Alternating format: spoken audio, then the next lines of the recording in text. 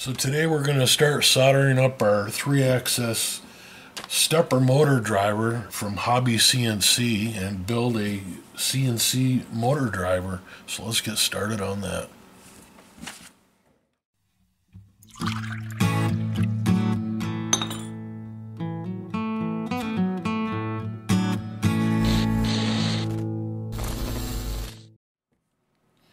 So I have my cheap knockoff solder station and I'm ready to put the board together. I've got everything organized. I've got my board down here and I've got it on a helping hands. I've got my soldering iron close at hand with all the tools for that. My instruction sheet with a pencil, and I'll mark off each step. So I'm ready to go. I'm just going to take my time with this and read the instructions. Do it one by one till we're done. Let's get started with that. I want to give you an idea how easy this is to start, so we'll do the first one together. It says insert the 6 10K resistors, okay?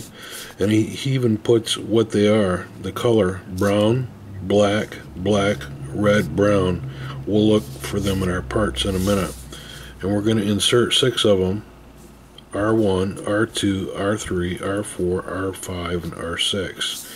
It says simply bend the leads over to fit in the PCB holes. And then it says always use an ohms meter to verify the values before soldering. In other words, check the resistors. So let's go to our parts bin and find 6 10K resistors. Let's do that. Okay, so I put all my parts that came with a kit in this handy little divider, and I found the resistors that it was talking about, the 10K. And if you look on this very carefully, I don't know if you can see that, but this one is brown, black, red, brown. And if you're having trouble seeing this, you can use a magnifying glass. If you look over here, I've got a magnifying glass in case I have trouble. And you can also verify it on an ohms meter like this is talking about. I'll show you how to do that. Hang on. Okay, so I have my ohms meter set on 20K because it's closest to 10K, which the instructions call for. And you can just take the resistor that you think is a 10K and put the 2 leads on it and hold it. You can see that this one comes in at 9.93, so that's a 10K resistor. Close enough. And the instructions say to check all 6, and that's a good idea, just good practice. Okay, let's figure out where these go. So again, our instructions say to put the 10K resistors in holes R1, R2, R3, R4, R5, and R6. So let's look at our board here. This is the silk screen for the circuit board. And if you look right here, it might take a little bit of looking, but you can see there's R1, R2, there's R3, R4, there's R5, and R6. So it's just a simple matter of taking the 10K resistors, here we got a resistor, and bending the leads like that and putting it in the holes here.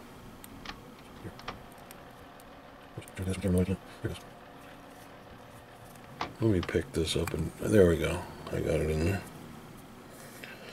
So there's our first one. There's R1. Let's put another one in. Let's do R2. And there's another one I just popped in. And you don't have to, but I like to keep the colors in the same order, Makes it look pretty. And I'll go ahead and put the rest of these in, and then I'll show you how we connect them to the back with solder.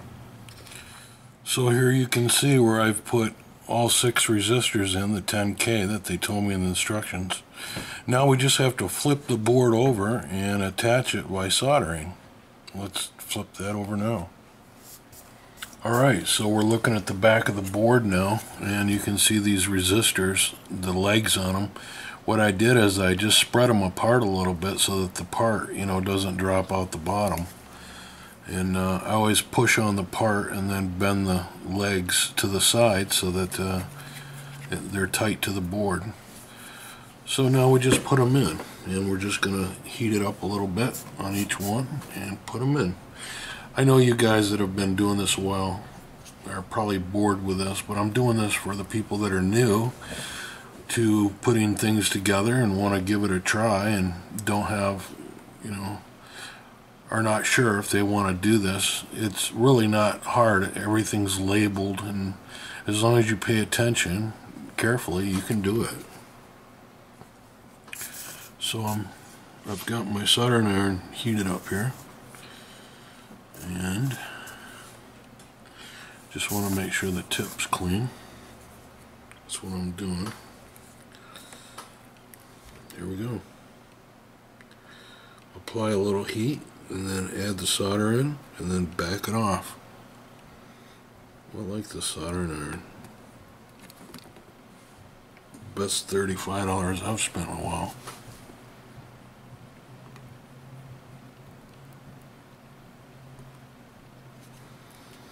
Just take your time.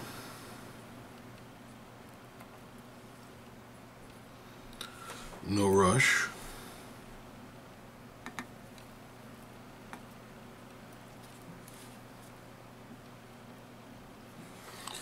Good. And then what I like to do, so I've got my board here, and I've got another helping hands with a magnifying glass attached. Now, I don't always do this, but it's nice because you can get in there and make sure that you know, you've got enough solder on and that it's a clean joint, you know. So check it out.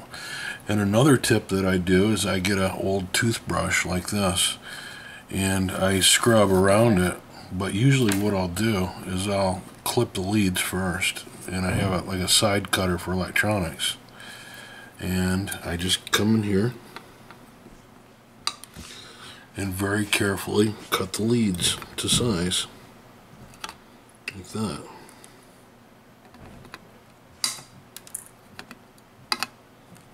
See that? Just trim them off real close. You don't want to cut the circuit board or anything like that, but you can see how I've trimmed those. Then take your toothbrush and just clean up the area like that. And you can use a little alcohol too if you want to, but I usually leave that for the end. Okay, so that's it. I'm just going to go ahead and we've done number one. I'm just going to go on through and mark these with a pencil as I do them. And it's that simple. We'll put it on fast forward now, and I'll just go ahead and finish up. Here we go.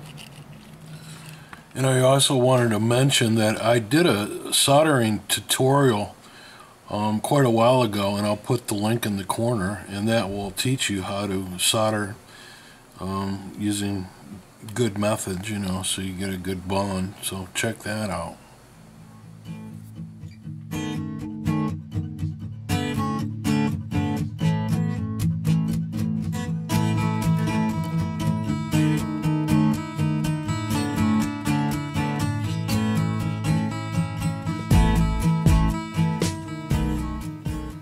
This is one of those instances where I can't tell if the bands are a certain color, and it says it's a 750K, so I'm checking it, and yes it is.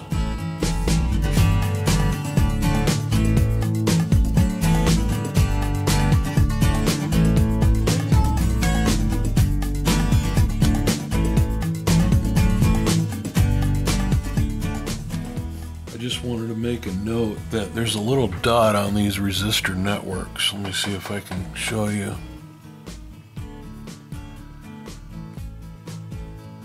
Hopefully you can see there's a dot right there. You have to line that with the dot on the silk screen. You'll see it in the directions. I just thought I would stop and mention that.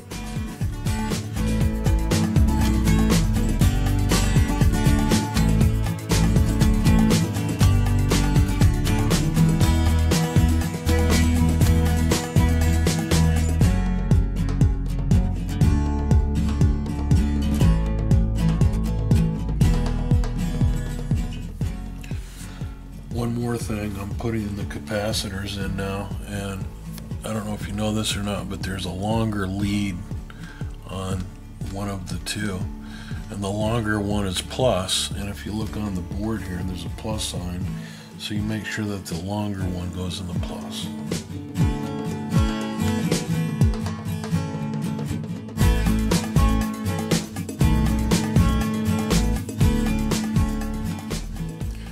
Now, I guess I should mention that this board is also used for a 4th axis machine. Now, I have the 3-axis version, but if you bought the 4th, you'll get parts to populate this area too. But we're just doing these. Plus, there'll be a section down here.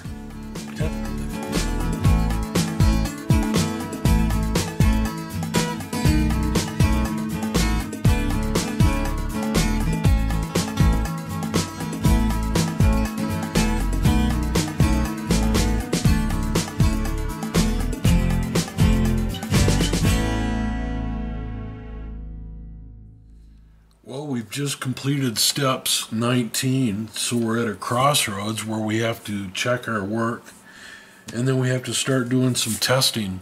So we're going to keep that for next time, and then we'll continue. So thanks for watching. Make sure you give us one of these thumbs ups, and let us know what you think in the comments. We'll see you on the next one. Thanks for watching. Bye for now.